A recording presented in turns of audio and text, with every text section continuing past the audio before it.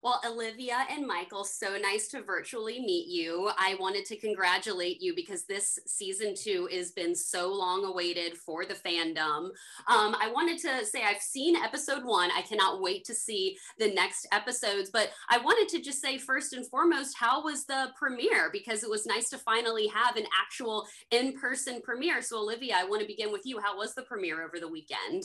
My gosh. It was just, I was listening to the Cool and the Gang song Celebrate Good Times all weekend. I was just like, I was like, it's finally here.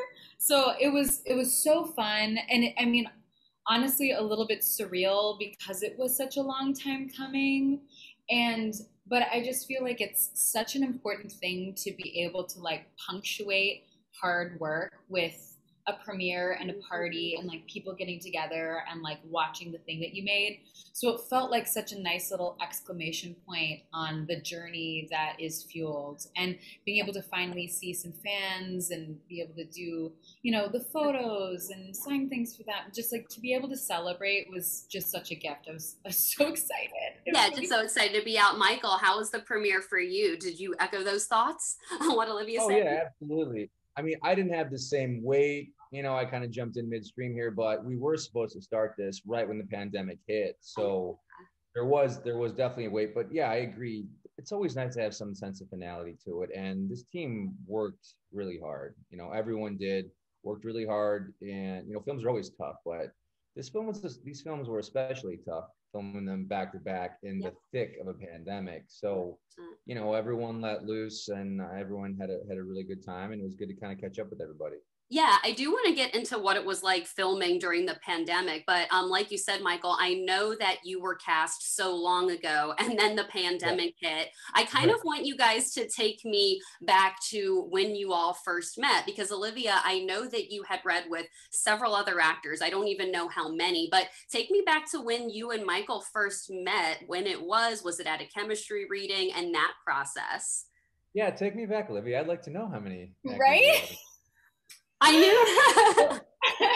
So Michael and I first met at a coffee shop, the 101 Cafe, which is now closed. It died to the Very pandemic. sad. Oh, That was such a no. great It's spot. super sad, but it was like it's this classic Hollywood cafe, and we were sitting down and we got breakfast. I think you got French toast or something. And I was like, I like him. We got French Probably, toast, yeah. right? I was like, Yeah, I'm into this. Already Um, off to a good start, French toast. right? French toast is a great way to start.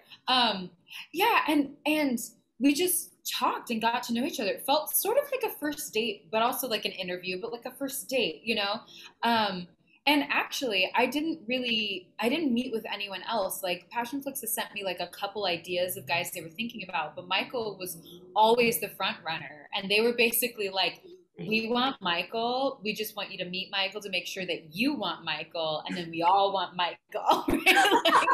And so, yeah, and so I was so excited. Michael's just sitting here like listening, like Yeah, about he's like, interesting. yes. Yeah, and so we got coffee, and I immediately really really liked him, and I thought one that he was great casting, but also two that we would like really get along, and I think it's really important when you're shooting something that's as like vulnerable as these movies. You really like the leads have to get along like in life. Like we need to like each other.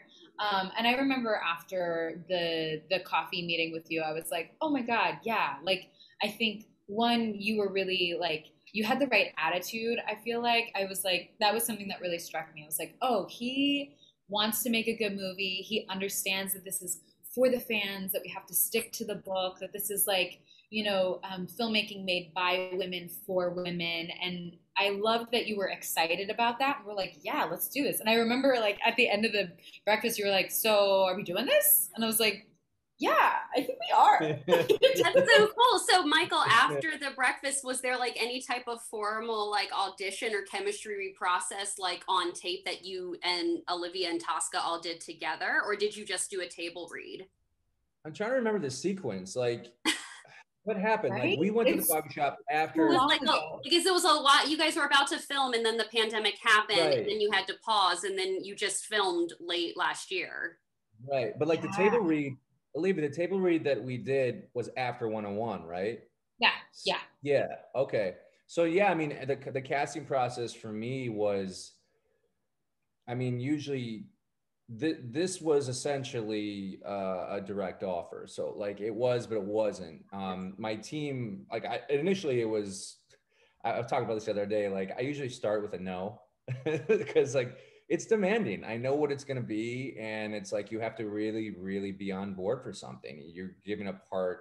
It costs a lot, Yeah. you know, if you're going to do it right. And so I was a little skeptical at first, but I'm like, all right, you know, I'll go and meet with them. And then after meeting with Tosca and Olivia, I'm like, all right, yeah, I really got on board once I kind of understood why Tosca makes these films. And once I kind of saw, I could, you know, feel the energy, feel the vibe in the room. I could look Olivia in the eye. I'm like, yeah, I can definitely do this with her because it does make a difference. There are actors and actresses. It doesn't necessarily mean that someone is difficult, but if there isn't a kind of a vibe or a connection, Yeah. could you make the movie? Yeah, but it might be really hard and it may not end up very good. Yeah. You know, and for something like this, obviously with the intimate scenes and just there's so much like texture to these roles to make it work. And if you're really going to make the story breathe and really take the words out of the book and out of the page, you've got to have that connection. You've got to have that kind of I mean, the word chemistry gets tossed around a lot. And honestly, I don't really like the word chemistry because I think no one knows what the hell it means. Yeah. But Well, it means a lot to real. different actors. Like it means a Right. different meaning. Yeah. Yeah, but it's real. It's real. There is something, call it chemistry, that I had to, you know, we had to feel for ourselves. But yeah, that was kind of how it went down. But yeah, we went to this tape, it was supposed to be, that probably would have been the audition if there was an audition. But like it was like The we tried a audition couple was the scenes. coffee meeting. Right. Well, Yeah, that's true. I just launched right into it, right? Like it was like a play. Like I just Yeah. started basically giving ideas and we just kept going. And I think we all cleared our afternoon and it was like 5 hours later. And I remember walking out like, Jesus, I'm starving. We've been here for 6 hours. Oh my God, that's so funny. Yeah, that's crazy. No, thank you for speaking on that. So what was it like when Passionflix finally released the teaser announcing who the new Colton Donovan was and seeing all the fandom praise? I think I watched the teaser like 15 times that day and my friends were texting me. I was like, oh my God, look. What was just like the fandom, you know, seeing the fandom reaction like that, Michael, and how supportive everyone was? Well, see, at that point, we were like a week away from blasting off on day one. So I was so up to my gills and getting ready because we had a lot of pages to cover. Yeah. We had a lot of prep. There's a lot. Like I mean, Colton Donovan is obviously a very complicated character. So if I was not so busy, I probably would have paid a lot more attention to it. But the one thing I did take away was it was really lovely to have all the support and it was very inspiring. And when I embarked on this, I kind of said to myself, you know, okay, well, if I'm going to do this right, my North Stars can give the fans what they want. I want to give them Colton Donovan as he's written. I don't want to come with my idea. Obviously, it's going to be me. It's going to be my interpretation. But I don't want to come here like, no, this is who I think this guy is. Colton Donovan is who Christy wrote, who Colton Donovan is. And that's what my job was. And so when I saw that teaser and I saw how excited people were for that, it gave me more conviction. And yeah, that's the right idea. That's how I'm going to approach this thing. Yeah, no, I love that you're really just truly basing the character off Christie's words because I'm a huge fan of the books. And yes, like it's a super complicated character with a very, very dark past. And I can't wait to see how you guys explore that in the next couple of episodes. Well, I wanted to get into kind of like what it was like, you know, filming during COVID. Did you have to jump around? Were you not able to kind of film in order? Olivia, how was that? And how long was it? 4 weeks for Fueled and then 4 weeks for season 3? How long did you guys film? That would have been great. 4 weeks each would have been great. Would have been great. No, so we had, what was it, 6 weeks or 7? It was 3 and 3. Yeah, it was like 3 weeks. It was basically 3 and 3, but we had Thanksgiving in the middle, so there was one little like half week in there or something. I think we had 34 shooting days to do both movies, and we block shot them, which means we were shooting both films simultaneously. So every single day we would shoot scenes both from Fueled and Crashed. Oh my gosh, how do you keep up and Yeah. organize? So yeah. So I'm like a little bit of a like continuity ninja. Like I'm like very aggressive about making sure I understand my timeline as a character. And so I made this binder where I put both of the scripts in one binder because I was like, I just have to think of this as one big script. I have to stop dividing it into Fueled and Crashed. Otherwise, I'm going to lose my mind. So I'm like, this is just one big continuous story. And then every week, I would look at the preliminary schedule and I'd like sticky note all of the scenes that we were doing. And I went through the whole script. And at the beginning of each scene, I wrote what chapter it was in the books. And I would read that chapter over and over and over again before filming. And like at each scene heading, I'd write, this just happened, this happens next, like to try and give myself context because there's so many things happening and there's so many twists and turns. And you really have to make sure you arc these characters out. So it was a lot of like mental gymnastics trying to remember and keep straight all of these nuances, but we really went for it, girl. We really went for it. No, I just hearing you talk about your preparation and how to do Riley and Colton, you guys are literally both like the fans, like world's greatest, Riley and Colton out there, honestly, truly. I can't wait to finish the rest of season 2. Is there of course, I've read the book, so I know what happens, but is there a particular sequence that you are excited for fans to see? Maybe something that can surprise them, over this particular season for Riley and Colton. Michael, I want to begin with you. What's something that you think that the fans will be surprised or excited about to see in particular? I mean, we go for it.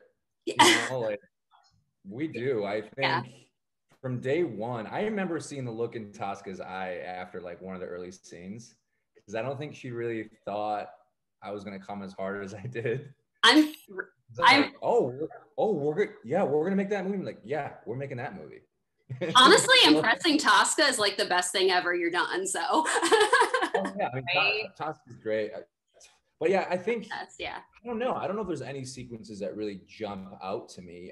To be honest with you, because we block shot this thing, it was 240 pages. I really have a hard time.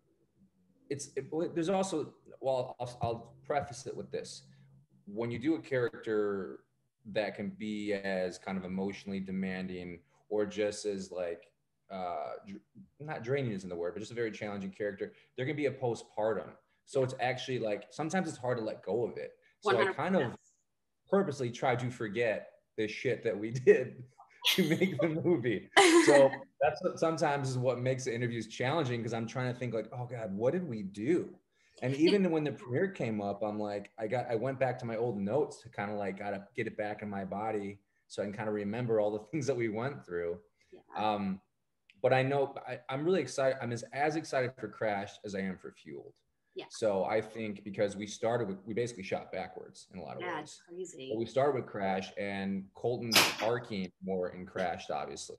Yeah. So, when I had to kind of look at the arc of Colton, I mean, I had to really figure out where I was on this emotional, this healing journey to make sure that I didn't get ahead of myself. So I'm really excited for some of this. Obviously, the scene was with Olivia, but I really love a lot of the pieces with Shaughnessy as well, with my dad.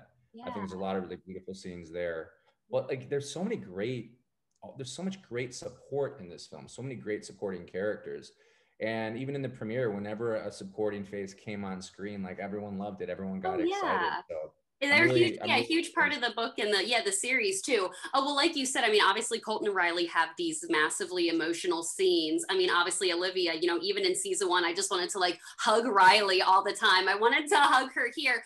Is there something that you do to kind of wind down after these scenes where the two characters are having a really intense moment? Or are you guys able to just kind of laugh it off? Because I've spoken with actors where they're like, yeah, I filmed that scene a year ago and it still kind of sticks with me. Or are you able to kind of chill when Tosca yells cut? Olivia, I want to begin with you. Yeah, so I think this project in particular trained me to be an actor who can switch it on and switch it off.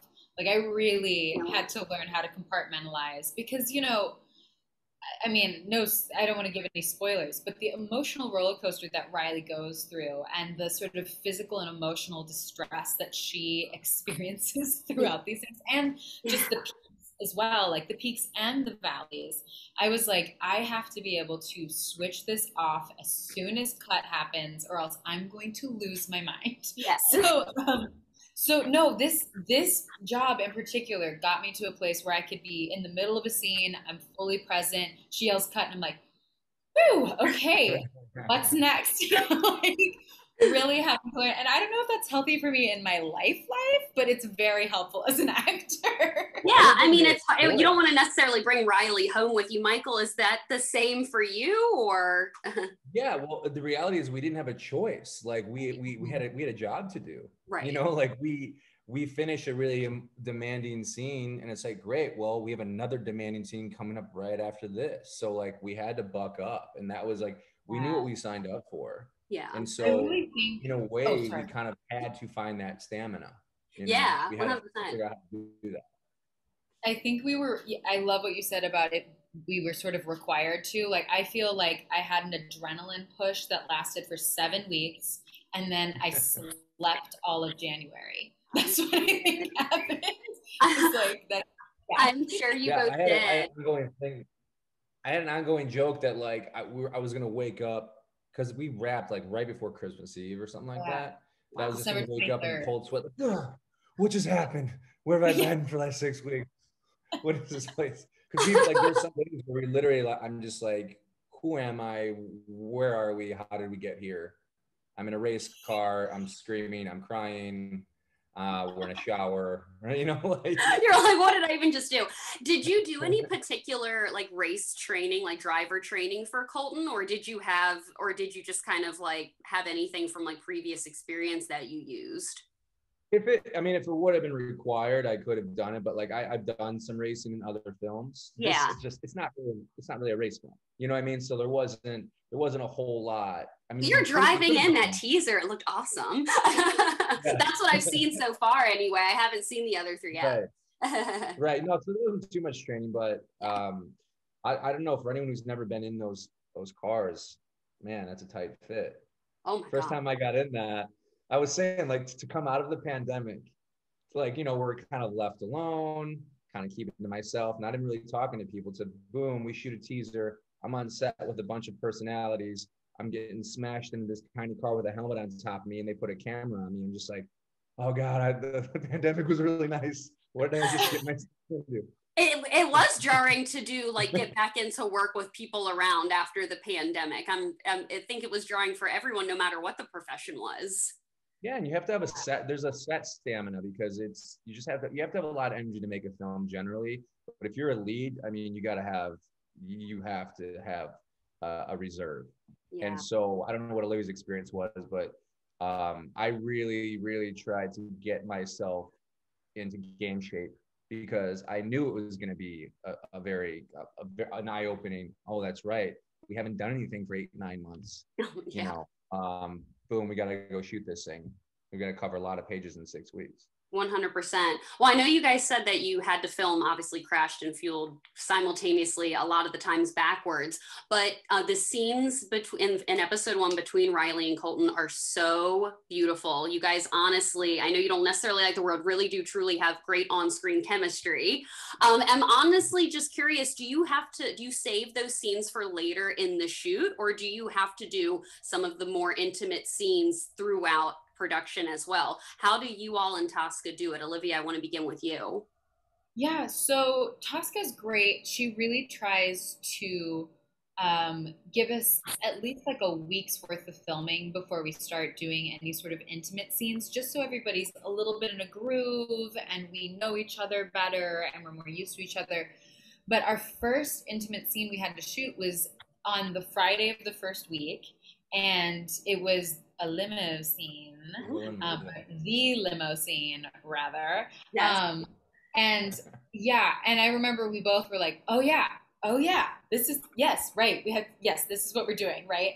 And so you do sort of like ramp into it. And I think Tosca is really great about creating an environment and a space where we feel comfortable and we can sort of like ease into those things. She takes it very seriously. And we had an intimacy coordinator and We all do. of that. So, Okay. yeah, so there were a lot of systems in place to help us feel comfortable. But it is just like, it's like, a weird thing to have to do, especially in a pandemic, like where you've gone from like staying far away from people to like your job being to be very close with this person. I think, but I don't know if it was true for you, Michael, but I had a little bit of like a hump to get over with that where I was like, oh yeah, this is right. Yeah, right. People, Yeah, it's because we're touching everything each other. in our brain. Yeah, I mean, we forget what it was like because again, this was like the rage of the pandemic. Like this is Right. when Nobody things. had been vaccinated yet when you guys were Yeah, filming. Yeah. and so Oh, everything in our brain is like kind of like stay away from each other. Like, and right. it also makes a set. Sets are very. There's a lot of camaraderie that goes on, and it's challenging for a crew because even the crew can't really. They're trying to keep their distance, and in a lot of ways, Right. like me and Olivia were like a bubble boy and a bubble girl. And then like we Yes. turn on the camera and we're like, so, so yeah, But it's a bit. I will say that it really, like, you can really tell the difference between like the beginning of the shoot and the end of the shoot. I feel like by the end of the shoot, you and I were just like, "Hey, what's up?" Like, Right, like right. you could have walked in on me changing, and I would have been like, "Hey," like, Yeah, yeah. I mean, when you look at all the things that we had to do, I guess that was probably you inevitable, got right? very comfortable. It's true, Yeah. yeah. But it is crazy filming something for Passionflix that's so intimate like this during the pandemic. So thank you for speaking on that. I love the Vegas sequence in episode 1. That's Colton's little getaway that he has to do, and it made me think. Now that the pandemic is kind of we're kind of getting out doing more things now. What are some of your guys' favorite places to get off and jet out? So for me, it's probably Ocean City, Maryland. I personally like going to like the Bahamas, Nassau, something like that. Olivia, what about you? So my boyfriend and I, Angel, we love Wyoming. We like love it so much, but we're sort of like wilderness people. Like Okay, that's I'm cool though. weirdly, yeah, I'm weirdly like backwoods. You would never guess, but I love camping. So we love Wyoming, but I also love Texas, and I've finally been able to go back to Texas and see some family and friends. So spending some good time in Austin, but also just like getting off the grid and like camping somewhere in the mountains by a river is like my dream. I love it. Ooh, that sounds so good. I've never been to Wyoming, but I'm going to Colorado for the first time this year. So Ooh, enjoy, girl. I will. It's all so beautiful over there. Oh, You'll I'm love so it. excited. Yes. Michael, what about for you? Where are some of the places that you like to go off and just forget about the world? Yeah, I'm always when I jet, it's kind of wherever like I'm being called, wherever the globe's calling. It's all fair game, desert, but it's nature. It's essentially nature, desert, vineyards, the jungle. I've traveled quite a bit in Southeast Asia, traveled quite a bit in Europe and in Central America. But obviously, right now, I don't think I'm going to be taking those big treks still because I have some buddies that have been doing it still a bit challenging. So I would stick, I'm also an ocean guy. So I'm over on the East Coast right now. So I'd probably stick to some island hopping. Yeah, yeah, 100. Yeah, no, That's how I really 100%. go. Yeah, yeah, Yeah, no, but I I still haven't been to Wyoming. That's on my list. I got a brother. One of my brothers is in Colorado, so I'm probably gonna go visit him at some point. Maybe hop up there. ooh, fun. Yeah, no, well, no, Olivia, what'd you say? That everybody come to Wyoming. It's just so No. great. I'll have a party in Wyoming. Yeah. Okay. Oh, I can't. Yeah, no, I'm so excited. Well, to wrap, I had so many different fan questions for you both. One of the ones that I got, the most, I think, was just now that, of course, Olivia, you've played Riley for a long time now. Michael, you've played Colton. I guess we're going to have 8 hours of Colton Donovan at the end of this. So now that you've done this project, filmed over 7-8 weeks, you're going to see the fan reactions. What is something that, Colton and Riley have taught you about yourselves, or what's something that you feel that you can relate to them on? Michael, I want to begin with you. What's something that just playing this man, taught you about yourself as a person? Well, there's so many ways to answer that, but the first thing that came to mind was the thing about Colton is even when, because there's times when you read the book, anyone who's a fan of the book would probably look at it and be like, wow, Colton can really be a dick. Oh You yeah. know, like, but Super the thing about mean. that is no matter what you're going through, my read on Colton is, you know, he always had a good heart. And that's why he never went dark. That's why he didn't become like, yeah, he was a bad boy, but he never became a bad dude. You know, like he always wanted to do the right thing. He just was fighting to do that. He was struggling to do the right thing. And then it took a woman like Riley to come along and really, that was so impactful and so jarring for him to be like, no, that's it. I'm up against a wall. I'm either going to go through this darkness or I have to. I don't have a choice anymore. And I thought that was very compelling for him. And it just kind of reminded me that, you know, just, you know, is no matter what it might be going on, what the challenges are, and everyone's got some challenges. Everyone's got something that they're going through at any given time. Like there's always something to kind of be a shining light and kind of like just keep heading in this direction. And for him, it was like, for Colton, it was Riley. Riley was his way out. Right? Riley was his North Star. And for me, like, you know, it reminds me that no matter what's going on, like, especially now at this time in the world, like, there's never a good excuse to not be kind. That's my big thing. Like, we can always be kind to each other. Yeah. And so I look at a guy like Colton, I'm like, wow, this guy, the world really kicked the shit out of him. And look, he caught a few breaks, but I mean, he had a rough go, but he kept a good heart through. And I think that's why people love the character of Colton Donovan. He was written Chris, such a great job writing him in a very dynamic way, where he didn't just become this kind of like placid, kind of moody dude. Like there was so much more going on to him. No, 100%. Yeah, no, thank you so much. That was so detailed. I can tell that you really, really like care about getting this right for the fans. And it just literally makes me so excited to see the rest of the episodes. I'm just going to text Allie until they're finished. Olivia, but yeah, I wanted to finish with you. What's, you know, something that Riley's, you know, taught you about yourself as a person? Because I just love how like you are Riley to me. Like she's just like, as like just such a positive, you know, light. So I'm just wondering, you know, what's something that you learned about, you know, yourself as a person by playing her? Right. Well, I think the wonderful and beautiful thing that I learned playing Riley is the power of vulnerability.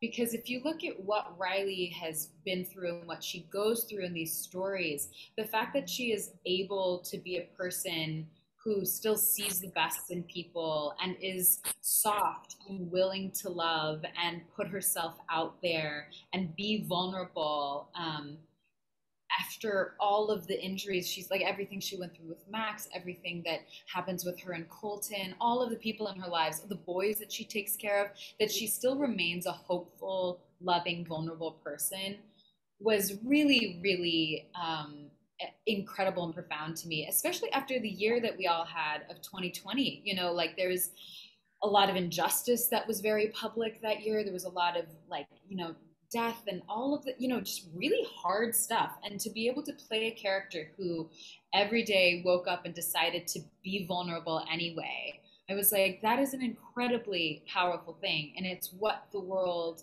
needs. It's like what you were saying, Michael, that like we must be kind to each other. And I just think that Riley is such an incredible example of that. And I was so honored to be able to play a woman like Riley. Yeah, no, thank you both so much for answering all of my questions. Like I said, I enjoyed episode 1 so much, and I'm a huge fan of Christy's book, so I cannot wait to see how the two of you finish out Riley and Colton's story, and I think the fans are going to be so excited. I can't wait for them to see episode 1 in like 2 days here, finally. Yeah. I can't wait either. I want to see them all too. I know. I'm like, you probably haven't even wait. Yeah, because like, have you actually? Yeah. Last question. Have you not finished seeing all the episodes yet? I've just seen 1 and 2. Just see 1 and 2. Yeah. Okay. Awesome. This wasn't the first premiere I ever went to where I had not seen it yet. I mean, when we sat down, I had not seen anything. Oh, so cool. Yeah, I've talked to a lot of actors where the first time they see it is at the premiere prior to like, you know, in a screening room. But that's kind of cool that you saw it at the Yeah, premiere. it's cool. I mean, it can be it Yeah. can make your stomach turn a little bit, but like, I know, it's like, cool. oh my God, is it gonna be good? I hope it's good. You're like, I know, you're like, I don't want to see myself. Thank you both so much, Olivia and Michael. I appreciate your time so much. And like I said, I can't wait for fans to see this. And you guys are the perfect Riley and Colton. Thank you both so much for your time today. Thank you, Lauren. So nice Thank to meet you. you. Thank Bye. you. Bye. Bye. Bye.